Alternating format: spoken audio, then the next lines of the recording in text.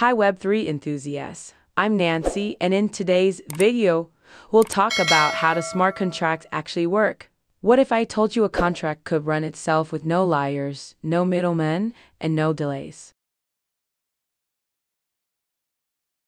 Content presented on the Syntax First channel does not represent investment or financial advice of any kind. The information, graphics, speeches are provided for educational and entertainment purposes only.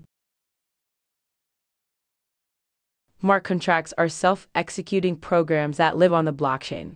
They automatically carry out actions when certain conditions are met. Think of them like vending machines. You insert a coin at input, choose a snack as condition, and the machine delivers it as output without a cashier. On Ethereum, smart contracts are written in a language called Solidity. Once deployed, they're immutable, meaning the code can't be changed, and anyone can verify it.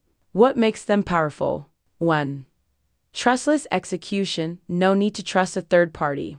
2. Transparency, anyone can audit the code. 3.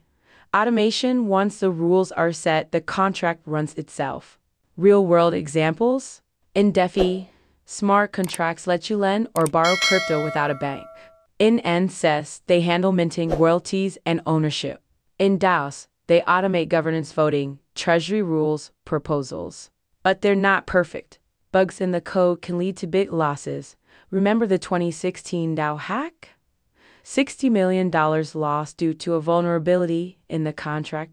That's why audits and careful design are critical. Smart contracts are the backbone of Web3. They remove friction, increase transparency, and unlock entirely new digital economies.